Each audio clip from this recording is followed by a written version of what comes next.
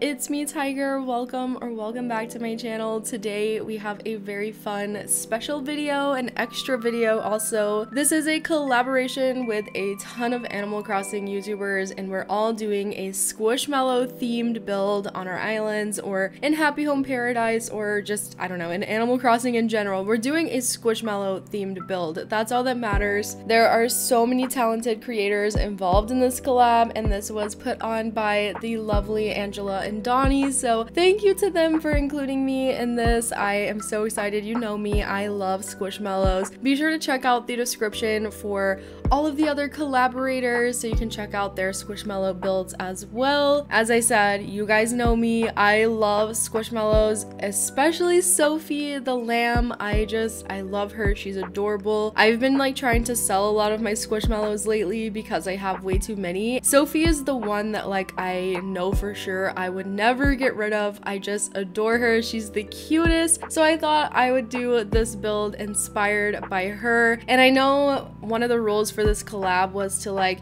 incorporate elements from their tag and bio. And Sophie wants to be a fashion designer. That's what her tag says.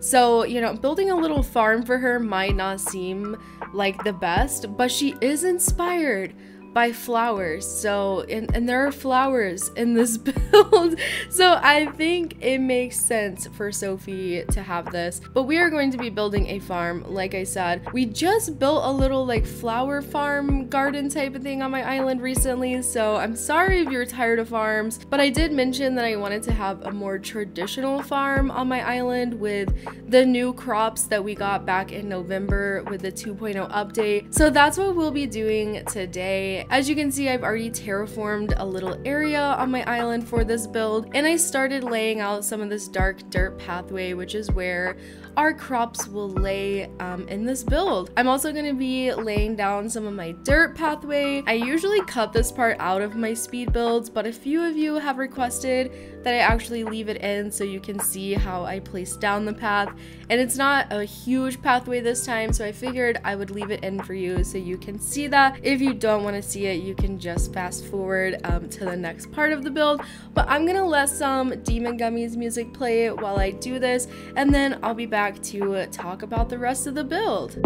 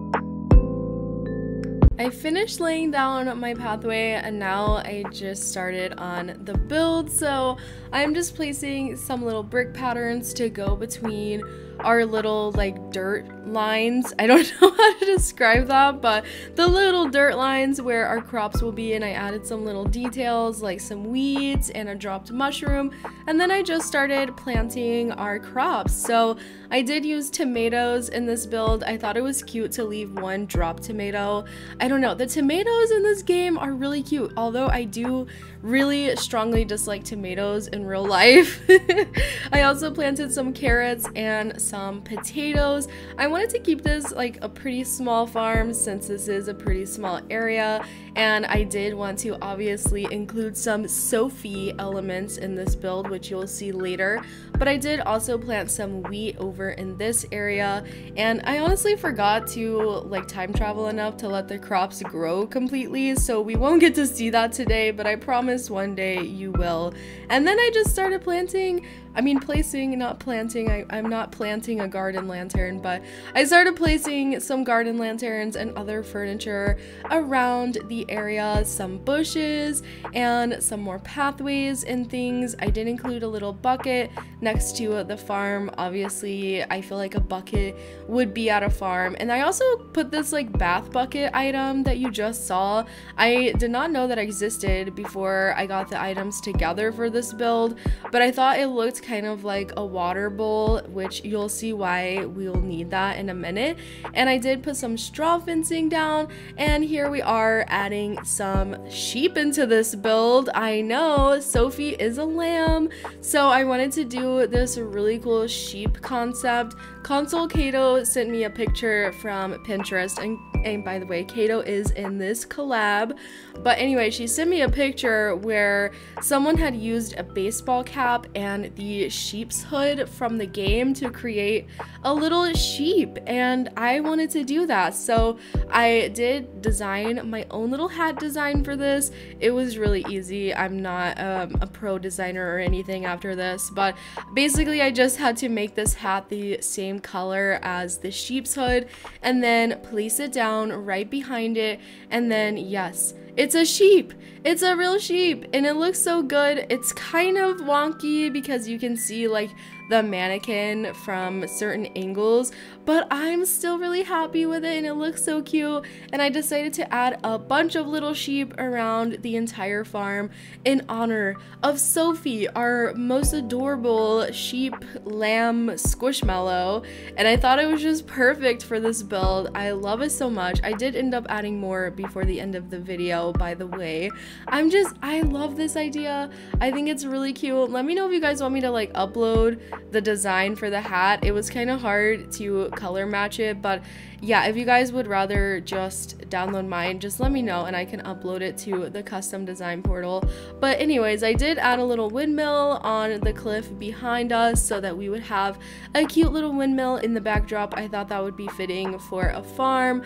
And then I planted some more greenery around, some more shrubs, flowers, wheat fields, you name it, all of that. I did want to include a gazebo in this build. I thought that this could kind of be the barn for like the sheep farm, since that's kind of what this is. It doesn't look exactly like a barn. I was gonna try to do like a simple panel barn build, but I've already used up all of the design codes that I can possibly download, so we just had to use a gazebo instead. And I did add a brick well as well, just so you know there was like a source of water for the sheep and the crops. I tried to add this campsite sign in front of the gazebo to try to make it look more like a barn, and throughout this whole video I kept debating if I actually liked it there, and by the end of the video, spoiler alert, I did remove it because the browns just didn't match with the gazebo and it just ended up looking really funky to me, so I did take that away. But nonetheless, I think the gazebo looks really nice here, and I think that you can get the vibe that it's for the sheep. I went around and added some more sheep, some more hats kind of to map out where I wanted them. I didn't have any more sheep's hood in my inventory at the moment, so I was just mapping out where I wanted some more possible sheep friends with the baseball caps, and again just adding some more details to this build, some custom designs, some little furniture bits, and some weeds and all that good stuff. And by the way, what is your favorite squishmallow? I am very curious. Do you like squishmallows? I'm kind of over them at the moment. I know I'm doing a squishmallow themed build. Don't hate me for saying that I'm over them. I'm trying to sell a lot of my squishmallows right now. I don't know. I think I have too many. I think I overdid it, and I am just like obsessed with a bunch of different plushies at the moment. So I'm trying to like clear out all of my like millions of squishmallows to make room for some variety. I still love them though, especially Sophie, hence why I chose her for this collab. I can't wait to see the other collab builds, by the way. I know that Lex Play is doing a build based on Malcolm the mushroom. I am just so curious to see how that turns out.